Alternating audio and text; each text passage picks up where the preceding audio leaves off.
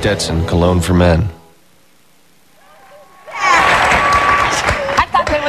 Stop. We talk all the time. If the audience, you know, right, during the commercial, so I thought they were gonna put up Cabaret because it would have been hilarious. All right. You were good, baby. That's all right. Fine. All right. You know what? I mentioned the hair. You know, Harry. Scotland Yard has uncovered a plot involving Prince Harry's hair. This is really awful. Apparently, a private security firm had been hired to get a young lady to, like, smooth up to him, or what's the word? Smooth, or cuddle up, get him a little bit drunk, hooch up to him, whatever you want. Get one hair off his head. They were going to sell it to a tabloid, and the tabloid was then going to test the DNA to determine whether Prince Charles is Harry's daddy or Diana's ex-lover, James Hewitt. Whoa. That is How beyond even know that disgusting. it was his hair, though? The woman could lie.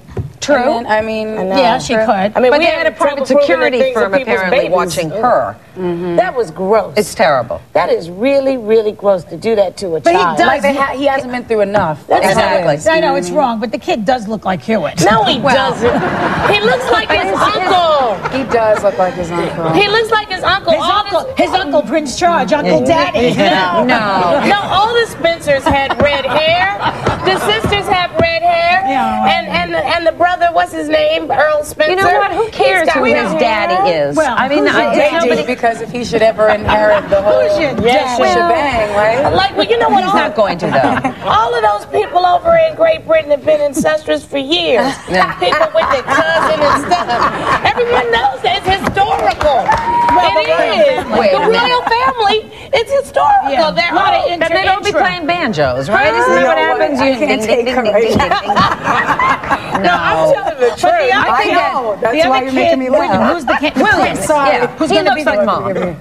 William, who's going to be the king, has a little, like, the ears are just slightly coming out, like Daddy's. But the other boy. But you don't always get big ears. You don't always look like your parents, though. No. Some people look like distant Didn't you study genetics? Not everybody gets big ears in the family. But who cares? He's a little kid. Don't do that. You don't bring Exactly. Let it go a few more years. And anyway, that's her. I don't like that. But you know what? That Hewitt he's obnoxious himself. He's a schkeeve, yeah. He's a schkeeve. I like to call his little hairs. Yeah. He is now selling his love letters, or the love letters he got from Princess Diana, which is disgusting, although he says he will not sell them to anybody who would publish them. Right. But his lawyer admitted on national TV that they can't stop the person. Because once they're owned by someone else, you don't have any future rights to it. Can't you put a clause in that, though? Because... But then it's not a legitimate sale. Because the sale can't come with any conditions under Like, it. I have Marilyn Monroe's piano, and if anything should happen, it goes to a museum.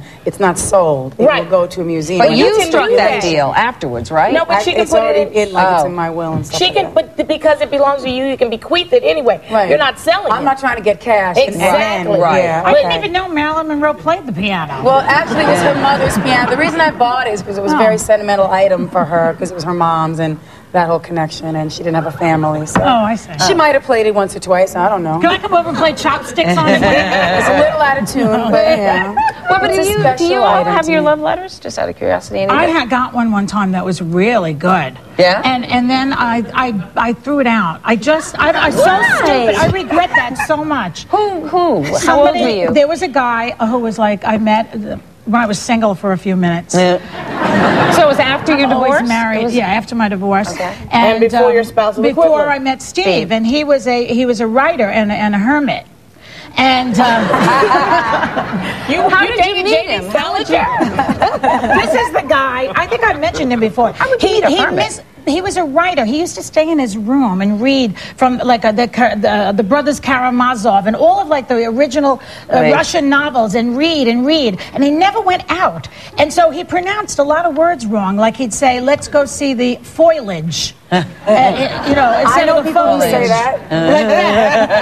Yeah, but he would pronounce a lot of different words. But he was very well read, and he wrote. So how did you meet him? I met him at a bar. Maybe he did go out his words. Maybe he really knew how to pronounce. So he wrote you this incredible love letter, and he did it so good. Whoa, Joey!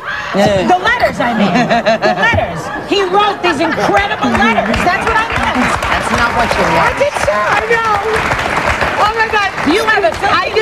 You know what? I'm gonna admit it, because speaking of race relations, if I were white, I'd be red right now. Okay? Yeah, he did these letters. letters. I mean, they were so poetic and beautifully written, and I feel bad now. So why did you throw them out?